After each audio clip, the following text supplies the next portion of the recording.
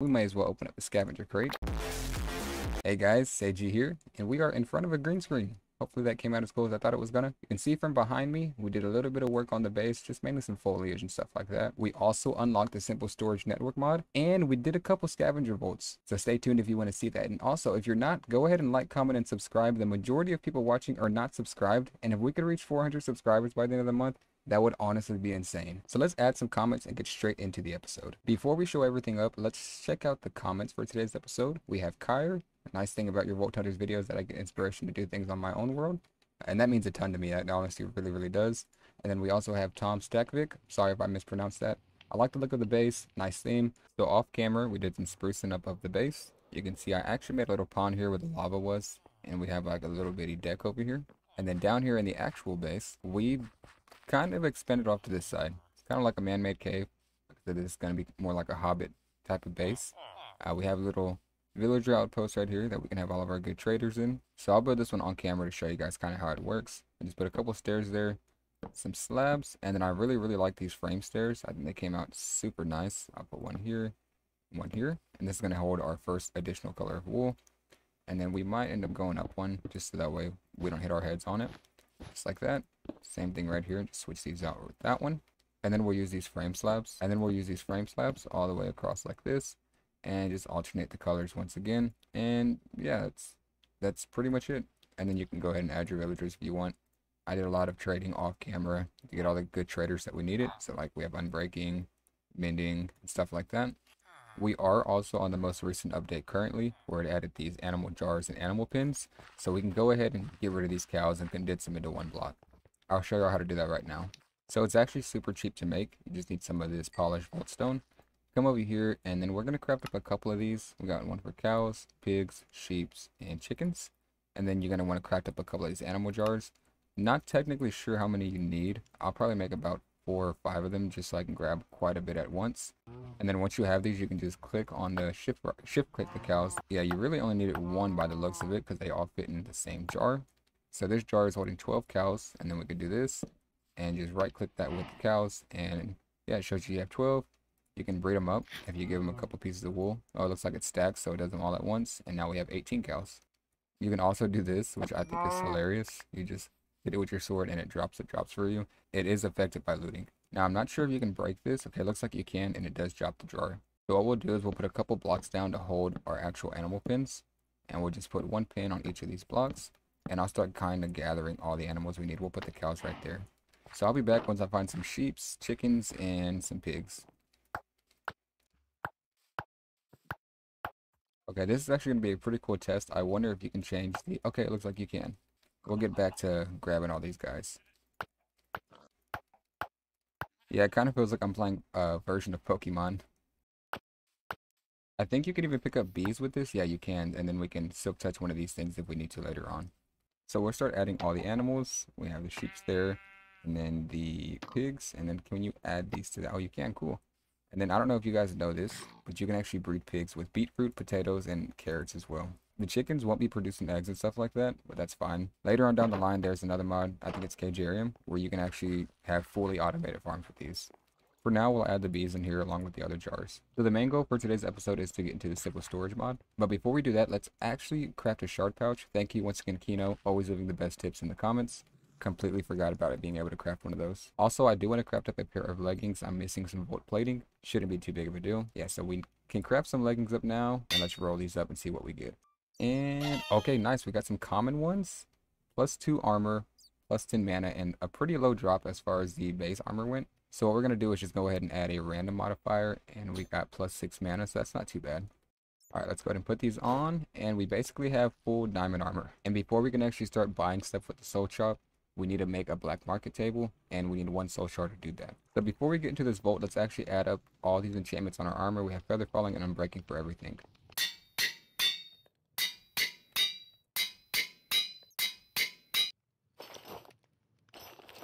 Alright, it looks like we are now ready to run the first vault of the episode.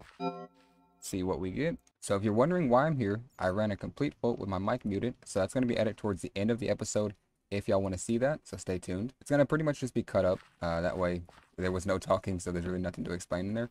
But here's the black market table. Currently, we can buy an amplifying focus, a volt gold, and some chromatic steel, which is honestly an amazing deal. Oh, no, I thought that was black chromatic steel. We have 13 shards left over, but let me craft up another crystal, and then we'll hop into a vault, this time with the mic on. So it's a good thing that we got these last episode from that vault, because I honestly have no clue where to find those at. So since I lost a bit of time right there, I'm going to talk a lot in this vault to kind of keep you guys on what I was trying to say on that last one. Ooh, okay, nice. It's a scavenger vault and a lucky vault, so we might actually be able to get our bounty done too. Okay, cool. There's some mob essence right there. Okay, so you can see we got a rip page that's not required. We can actually keep those and trade them into this thing and actually get some soul shards from that as well. So now it's actually worth picking up every item you can, just so you get some extra soul shards out of it. Okay, sweet. In the first room, we actually have one of these. I don't think I have anything yet. I can turn in this one cracked pearl and these green mob essence. I really love the sound that makes. So here's some ornate chests. Hopefully we get the saddlebag. Doesn't look like... Okay, we did. Nice. We can actually go ahead and turn that in as well. It also probably wouldn't hurt to take these anvils because these are pretty annoying to make. Turn in that saddlebag, and we actually got the rest of the mob essence we need as well. So that's great. Nice. So we need gilded chests, some coin piles, and a couple normal chests. Oh, 2 volt diamonds from that?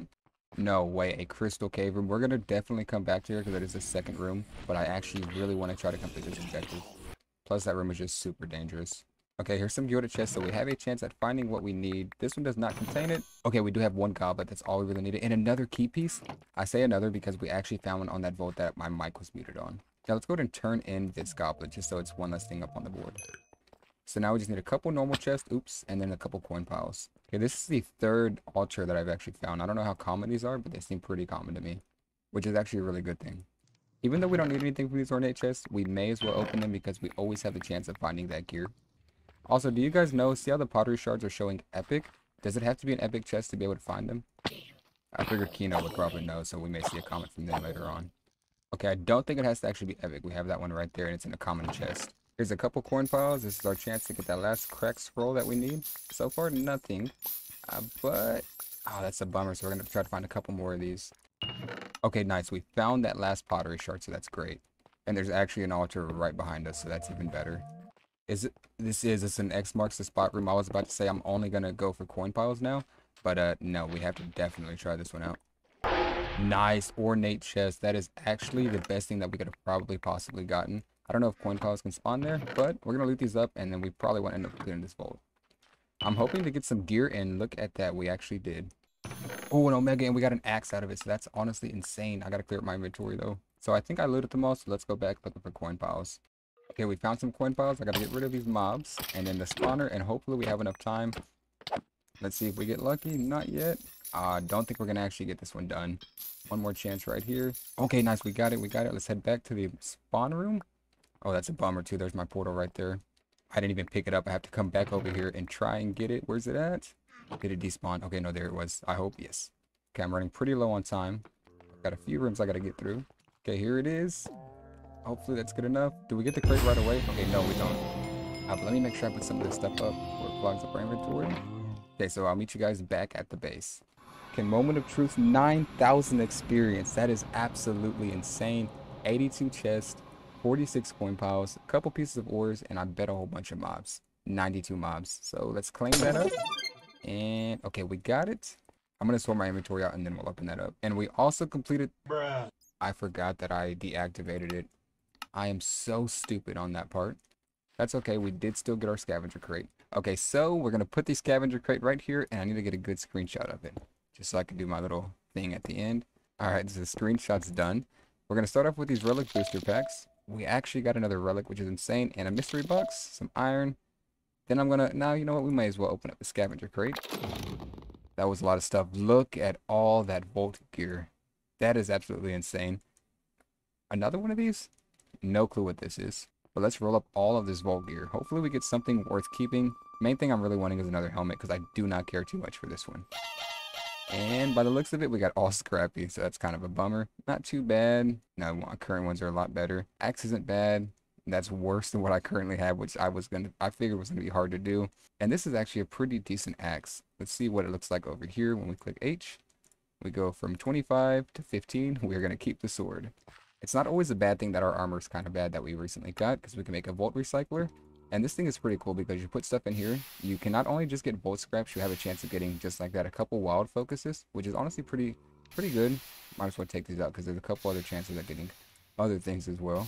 And we didn't get it that time, but that's okay. 31 bolt scrap is actually pretty good. I hear a zombie, and I feel like it's gonna be right behind my portal. Thought the one spot that I could have spawned. Let me actually light that up. Actually, we'll just fill it in with blocks. I feel like that's gonna be our best bet. So I'm going to come to the bounty table now and actually select this one, complete any vault. That shouldn't be too bad. Let's actually feed these guys up as well. Get a couple more just going. And I was doing more research, and if I come over here and click it with a shovel, I thought? No, click it with a bucket. You do get the eggs. Wow, that was a good bit right there. We're up to 27 chickens, 39 cows, 24 sheep, and 24 pigs. I actually want to go ahead and craft a vault shield as well because people in the comments were saying these were pretty useful. I think you can just roll it just like any other armor piece. Yeah, it looks like you can. Good old vanilla, weakness cloud when hit, and a 10% block chance. That's actually super good. I want to see if we can re-roll this into getting healing when hit. Healing cloud when hit. Okay, that's perfect. So yeah, 10% block chance is actually super good. That's the best one you can get for tier 1. And I'm not sure if it's every time it triggers, it makes a healing cloud, or if it's just another chance on top of that 10% chance. But like I said, we are going to unlock simple storage, so let's hop into another vault. Also, don't know if I showed this. We did select this one, complete any vault, and we get all this stuff down here. Ooh, trapped and lucky. Okay, that's not the best combination. And we did get another scavenger vault, so that's not too bad. Looks like I brought a good marking block this time, though, also. Oh, also, let me know, am I able to bring in other ones that we get from the vaults in order to be able to complete them faster? You can also see I'm using the vault pickaxe, just because I figured why not? We'll make another one if we need to. That was not good. Okay, we got to get rid of that creeper as fast as we can because there's Biniatite in there, and that's the main thing we're needing. Yep, looks like there is. Oh, wow, I didn't realize that stuff spawns below it, too. That was a good bit of Biniatite. Okay, so we got some coin piles. Let's hope we get these green bangles. There's one. Okay, there's the second one. I think we just need one more now, which is honestly not that bad. Oh, and there's a Yoda chest here as well. Okay, I'm seeing something pretty cool over here. Okay, nice. It's a paint bucket room. I don't know if this is a challenge room or an Omega room. My guess is going to definitely be Omega because I have not seen a single mob yet. There are plenty of coin piles though, so we should be able to get all the green bangles that we need. I'm guessing this one's pretty similar to the old one. Okay, but you get ornate chests in here. That's pretty cool. Okay, this one had gilded chests, so I guess the chests are random. And I'm guessing these have ores inside of them? Yeah, by the looks of it, they do. Some Biniatite, that's the main thing that we're needing currently. Okay, do not mine down in one of those. That was super close. Okay, what is this room? Is this a challenge room this time? Oh, I actually need living chests, so this is the village room. That's perfect. Yeah, it looks like it's the villager room, which is honestly pretty good. I know living chests spawn in here at the bottom. So I know this is going to be super dangerous, so let's hope we don't get too carried away. Oh, I wish I brought ender pearls. Look at all those chests. Yeah, so the main thing I'm needing is that drown hide. I got it, so we're going to probably run out of here as fast as we can now. Especially since my hearts are getting so low. Okay, I did not want to go that way. See, hopefully I can build... Yeah, okay. I should be safe now. Yeah, and I have just about everything. We just need one more zombie hide. I cannot forget about that bill. And we actually got it from this Omega chest. So let's actually go ahead and turn all this into that first room and go ahead and leave while we're on a good note. Okay, so I know I said I wanted to go ahead and head back, but I don't remember if there was an actual obelisk at the front room. Plus, it would be nice if we find a little bit more Biniatite. I think we're like 5 gems short. At least there's an altar right here, so we'll go ahead and put everything in besides the last item.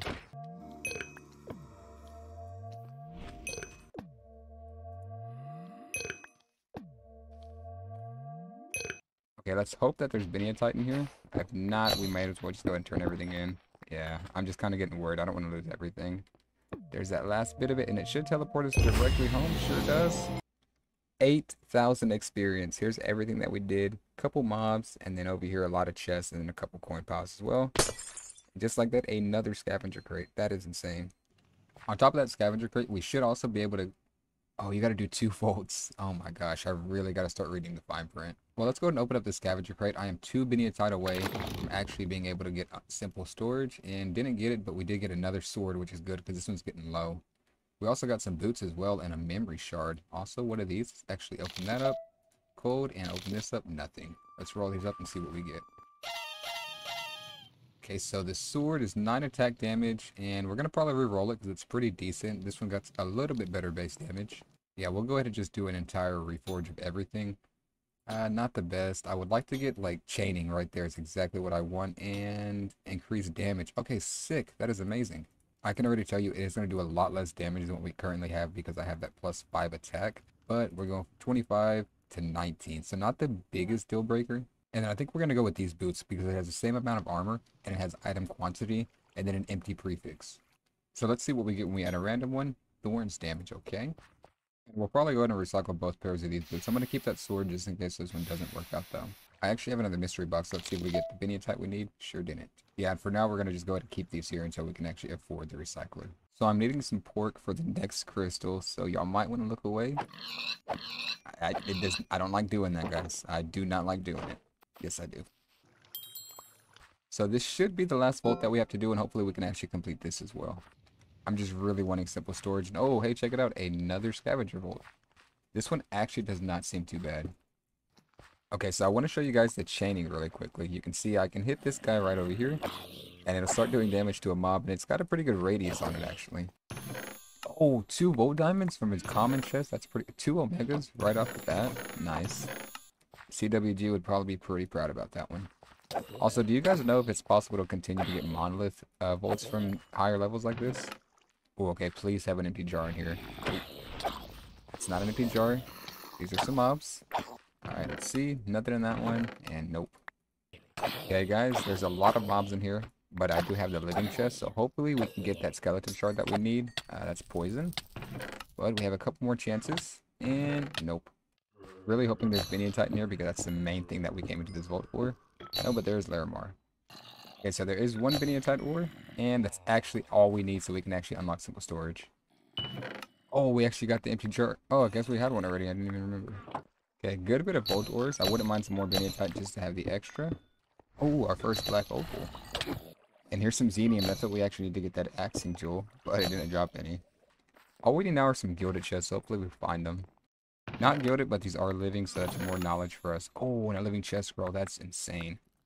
Never going to complain on the more Biniotite. Alright, we'll turn on what we have. We need one more red scroll, so I'll hold on to this. Yeah, I'm really hoping we find this gilded chest. Okay, so these aren't gilded, but they are a little bit better than the common chest. Hopefully we get another piece of gear. Does not look like it. Okay, there's some gilded chests down here. These are going to probably be the last chest I try to even get. If we don't get it here, I'm not even going to worry about it. We're going to head back to the portal. Okay, this is our last chance. Not in that one. Not in that one. And one more chance. Not in that one. We did get an X mark spot, though. That's pretty cool. Okay, I'm going to greet it real quick and hope that one of these chests have it. Nope. Okay, kind of a bummer because putting 3 times scavenger crates in the thumbnail would have been a great clickbait. Not that I would ever clickbait. Okay, so this should be my Volt portal. Oh, okay, it's not. Hopefully it's this next one because I'm running super low on time.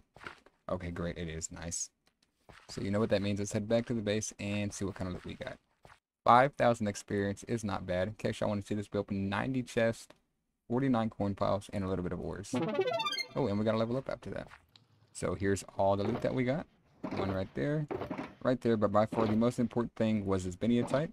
Oh, hey, we did get another Xenium out of that ore. Nice. Alright, with our inventory cleared out, let's open up these relic booster packs and a mystery box. Oh, lovely, nice. Alright, at the moment we've been waiting for, let's go ahead and get into this mod. We should have plenty to get into it as far as the Volt Diamonds and the other one goes. It was just the Larimar holding us back. Now we can add this and add these and 2 knowledge stars right here. We'll eat these up and unlock for the first time simple storage. Super hyped about that. We're not going to get into it this episode. We're going to start the next episode off with it so I can give y'all a full tutorial about how it works if y'all haven't used it before. But that's going to do it for today's episode, guys. I really hope you guys enjoyed it. I hope to see you in the next one. If you're not already, please like, comment, and subscribe. God bless you guys. Bye-bye. I'm into Wave.